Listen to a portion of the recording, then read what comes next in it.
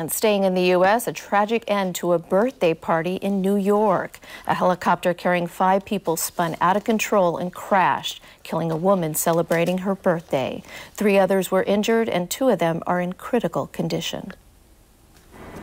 Emergency crews arrived within seconds of the crash to find the Bell 206 Jet Ranger helicopter upside down in the murky waters of New York's East River.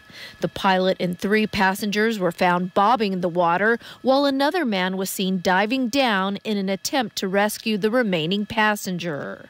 A dramatic rescue operation ensued. And one man in a wetsuit was zipping up, running, and dove in and pulled out some woman. Apparently the pilot said he was having problems, tried to turn around and come back. But it was too late for one woman who perished in the crash. She was visiting the Big Apple to celebrate her 40th birthday with family. Police say she was trapped inside when the chopper sank at about 15 meters below the water's surface. The pilot was uninjured and swam to the shore. The U.S. National Transportation Safety Board will continue sifting the river with the hope of finding any clues in the wreckage to determine the chopper's demise. The machine, we're going to be looking at the engines, how it was equipped, and we'll be looking at the environment.